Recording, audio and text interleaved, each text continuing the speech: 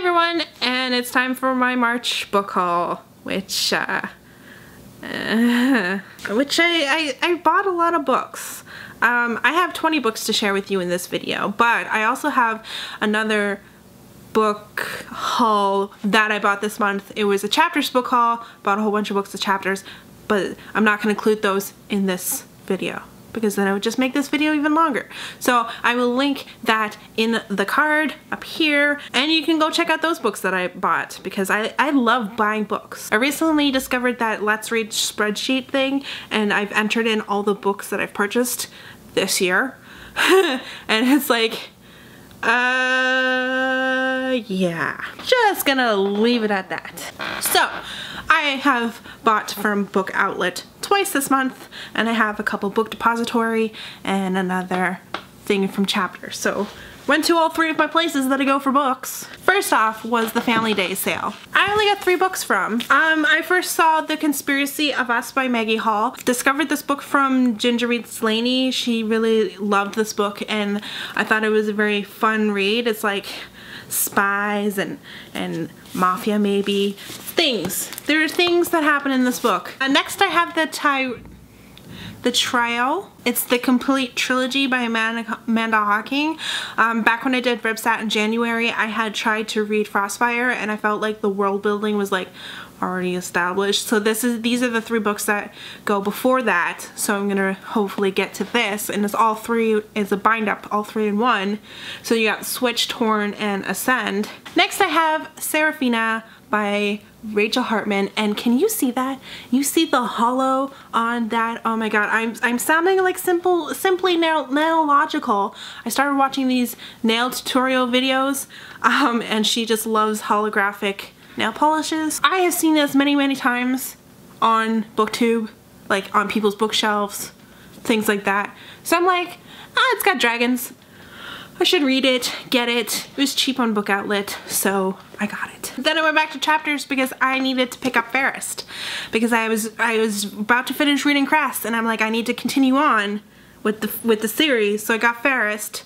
Because you read Fairest before you read Winter. It's just the way it goes. And then I decided to get the box set of the Seven Realms series by Cinda Williams Chima. This is the Demon King, the Exiled Queen, the Grey Wolf Thorn, and the Crimson Crown. I love me some fantasy, so yeah, picked up the box set because why not? I love fantasy, so I'm gonna get some fantasy books. Then I ordered Winter from Book Depository because all my other books in the Luna Chronicle series are in paperback, and this does not come out in paperback, in Canada at least, until January 2017. So I'm not about that waiting life, so thankfully I have the international edition of paperback. This is from Freewell and Friends, and it's actually it's a good match. Like, I am satisfied with it. I'm only a little bothered the fact that it's not Squarefish. Like, the publisher is gonna be different. But, you know, if I put these side by side, I'm not gonna be able to tell because they match. And then there was that book that got lost in the mail, and I got a replacement sent to me, so I finally got it. And that is Air Awakens by Elise Kova. This better be worth the wait because it was shipped February 23rd and I didn't get it till March 30th. March 30th came and I'm like, okay, I should get a Winter the next day because I ordered Winter at the same time they were sending me the replacement copy, so I'm just going by that. The 31st came around and there's the other one.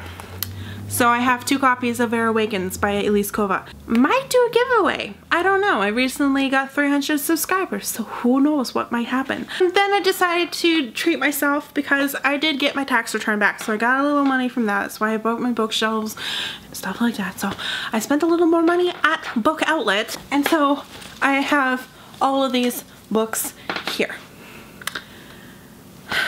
First, I'm going to share with you guys these two books, which are the Time Traveling Fashionista series. There is the first book, it's On Board the Titanic. The premise of the story is that this girl gets an invite to like a vintage dress shop. She tries on a dress and she gets transported to back in time. So on this one, it's to the Titanic. And in the second book, it's at the Palace of Marie Antoinette. So I thought this was a good like historical fiction, kind of sci-fi weirdness. The only complaint I have is that they're the same publisher, same series, and everything, except these are lined up, The first book is shorter than the second book. They made the second book a little bit longer, so I don't know if you can see that, but irks the crap out of me. The author of this is Bianca Turetsky. Just saying, I forgot to say who these were by. Next we have Ashes to Ashes by Melissa Walker. This is, I really love stories about dealing with death and grief, and this is about a girl who has died and she kind of comes back sort of like a ghost, and she has to witness like her father and her boyfriend or whatever doing out the grieving and stuff like that, and she has to decide whether she wants to move on or become a vengeful spirit. Who knows? I'm making up the vengeful spirit part, but like it's along those premises. And I just have to say, if there's a love interest in this book, because there's like a guardian angel that helps her, I'm gonna scream and chuck this out the window. Just saying, I don't want to read this book and have some silly love interest in it. I'm going into that with that expectation. If you read this book, please let me know right now if there's a love interest kind of plot story thing in it, because then I won't read this book. Just saying. Next we have Cinderella's Dress by Shada Slayton, and this is a story about a girl who comes in possession of the historic Cinderella's dress. This takes place during World War II, I think during like the London Blitz. She comes in possession of this dress and she has to deal with like the ancestors of the stepsisters, things like that. Found it really intriguing. I like historical fiction, so this book, Strange Sweet Song by Addie Rule, I have seen this on Book Outlet so many times and I've always been on the fence about it. I've wanted to get it because it's a really pretty cover, but I'm not sure, I don't know if I'm gonna like the story, but it's all about like going to this music school and there's like a mysterious forest and things like that. So I'm curious to see how song gets played out in written form. Next I got Desires of the Dead by Kimberly Derting. This is the second book in like the Body Finder series. I read the first one back in August and I really liked it, so I finally got the second one and I will be interested in getting to it if I can speak English. Next we have Cruel by Jennifer Albin, and this is like about a girl who's like a fate who weaves people's lives. Like she's got that ability to do that, so there's like fighting against what she's meant to do and what she wants to do. Like she doesn't really want to have that kind of power over people. So I thought that was a really interesting concept and I hope I'm not disappointed. This book is called The 13th Sign by Kristen O'Donnell Tubb. This, I believe, is a middle grade. Someone has unlocked the 13th astrological sign, and because they've unlocked it, the whole world kind of shifts and like people's personality change, like according to what your horoscope says.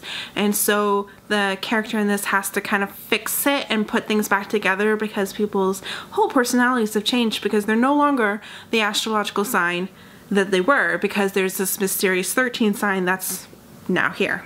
This next book, I read the premise of it and I just clicked it into my cart. This is Dark Lord by Jamie Thompson. Oh sorry, it says Dirk Lloyd on it, but I'm gonna read you the inside flap to this because I thought it was hilarious and I can't wait to read it. I might read it sooner rather than later. I might even read it before winter, who knows. But it says, "Greetings, puny humans. In your hands you are holding a tome of staggeringly evil genius. It is not for the faint of heart or for the whining masses. It is for those willing to serve as my devoted minions while I plan my greatest feat yet. surviving life as a human boy and returning to my rightful place as the ruler of the Darklands. Before I can exact revenge, I must infiltrate this world and learn its ways. How, you might ask, is that possible that I, Dark Lord, the master of the Legion of the Dread, and the Sorcerer Supreme can be reduced to human form? And how is it possible that the Lord of Darkness could be forced to attend school and befriend such pitiful life forms? Only by reading my tale will you learn the truth behind my cataclysmic defeat that left me stranded on this accursed earth. But make no mistake, revenge will be mine as soon as I finish my homework. Mwahaha. Yours insincerely, Dirk Lord. Dirk Lloyd, aka Dark Lloyd. Dark Lord. I thought this was a really interesting concept. Just the main character is a villain, and he has to go through adolescence all over again as a human, because I don't think he's actually like human in his world. Alright, are you still here? Are you still watching this? Because that was a lot of books. I don't think I forgot any. Did I forget any? If I did, oh well. Anyway, thank you so much for watching, and I will see you guys in my next video. Bye! Hey everyone, it is time for my April book haul. No, it is April, but again, I'm saying that it's okay. Blah, blah, blah.